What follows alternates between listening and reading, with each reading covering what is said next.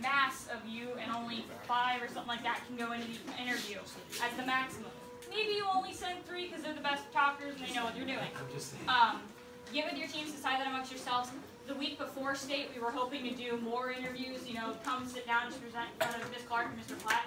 Those are your scariest judges ever.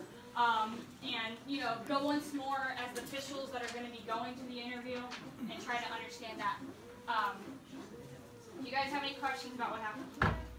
Okay, so go home, get some sleep. Before you gotta go.